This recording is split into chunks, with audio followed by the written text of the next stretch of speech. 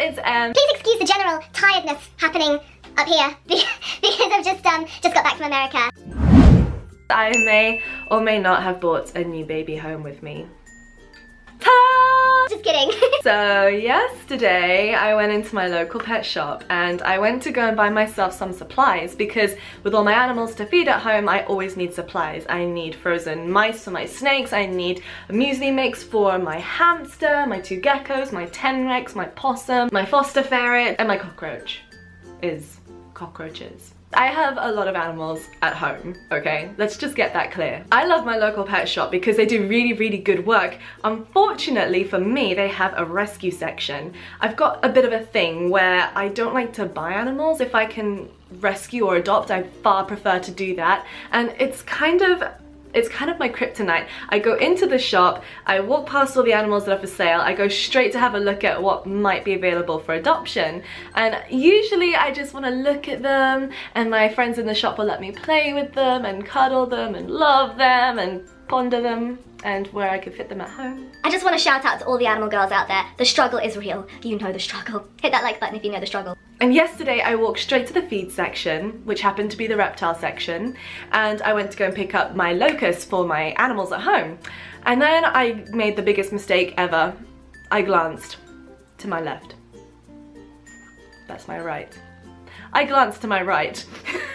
And in the corner of this little vivarium, I see the cutest little crested gecko just squidged, peeking behind a leaf at the glass at me. And anybody who doesn't know what a crested gecko looks like, they are just the cutest geckos ever. He was so tiny. I work with crested geckos, which are, you know, full adult size, sort of like, you know, 9–10 inches long. This one is like this big and he's peeking at me and there was a post-it note on it which said for adoption. I was like, oh my god. So I had to ask my friends in the shop. I said, what is the deal with this crested gecko? And they said that he got dumped. He actually was sold a couple of weeks ago and then got returned because they changed their mind. So he's up for adoption. I was just like, insert heavy breathing. And they said, Em, do you wanna hold him? Yeah, I do.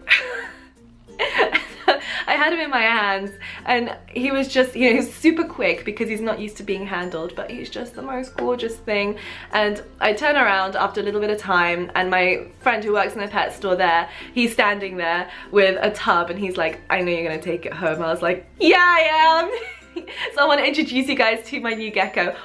Hold on. Wait, do not move. So this little guy is my new gecko. He doesn't have a name yet, so if you have a name suggestion, please pop it down below.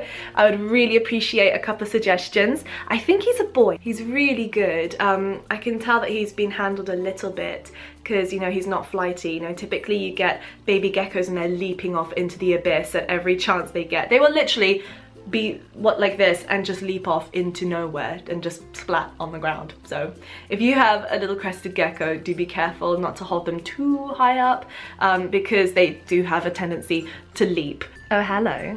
Are you handsome? I think you're very handsome. Oh, okay. Let's walk on Emma's nose. This is a very fun game. I have a gecko on my nose. Okay, this is a good look right here. I need this tattooed on immediately.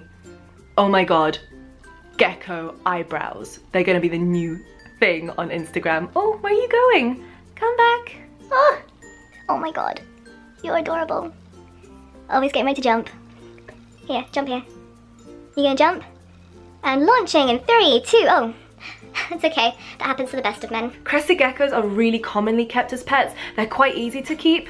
It's not to say you should rush out and buy one, you know, you should give it serious consideration. And you know, I've kept these guys extensively. I always know my limits. I never bring home more than what I can afford to look after, both in time as well as financially. So you know, it is a responsibility. I just want to throw that out there. Please don't feel that it's okay just to rush out and buy something because it's cute, because it's not fair. Ultimately, it's a life that you're responsible for. Everything that happens to him from now on is my responsibility.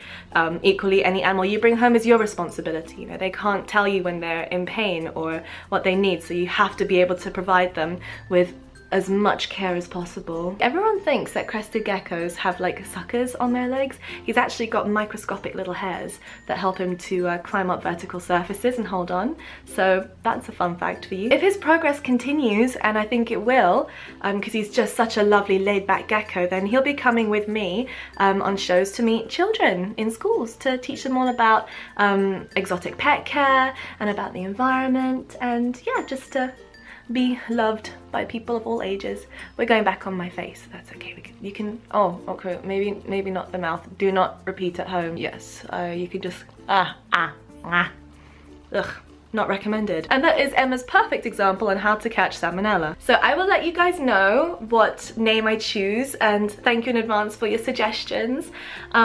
I do think he's a boy, but I could be mistaken, it could be a girl, but the paws are looking quite large, so I would say it's a male offhand, but you know, that can change. Still, I would be quite happy for him to be a little boy. Typically people always want pretty geckos to turn out being female because females can lay eggs and make you money. But he's not going to be a breeder under any circumstances. Oh, I'm being rude. So a little bit of exciting news that I wanted to tell you guys is that I'm gonna start featuring some of my workplace animals in my videos. For anyone who doesn't know, I basically work in animal education, animal encounters. So taking animals into schools, giving talks. It is very exciting. I'm gonna start featuring some of my workplace animals in my videos. So let me know what you'd like to see. If you follow me on my social media, you will know that I work with a lot of different animals. Animals like fruit bats, armadillos, meerkats, birds of prey. Let me know what you'd like to see a video of, and in particular, if there's a particular kind of video you'd like the reproduction of the animals, or how to handle them, or just like general showing them off, just let me know. I'm gonna pop this guy back now because you are a superstar for your first time out. Yes, you were. I'm so happy with him. He is so cute. He's got this really lovely little fat belly, and you know, he's just in great condition. So although he is a rescue, you know, he wasn't neglected or anything, I don't think. He seems in great condition, and he's still got his tail. These guys can lose their tails, so if you're handling a crested gecko, do be careful not to pinch them or to stress them out too much, because they will drop their tail and they won't grow it back. If they do drop their tail, you know, it's not the end of the world. Some people actually prefer it and call crested geckos who don't have their tails frog butts. In fact, my boyfriend Danny and I just 2 weeks ago in America adopted a frog butt crested gecko with a bulgy eye. I have to show you him. He's the funniest thing. His name's Ziggy, as in Ziggy Stardust. This is Ziggy, and one of his eyes is a bit special. We think it's because of head trauma, but we don't know for sure. He was an adoption.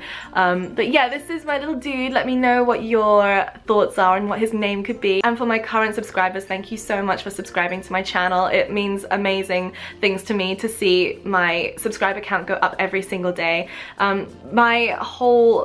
The whole reason for my channel, this is kind of just like a creative outlet for me. I like to talk about animals. So I have actually hidden my subscriber count because it's not about the numbers for me, but I just wanted to say thank you to each and every person who does watch my videos. It means a lot.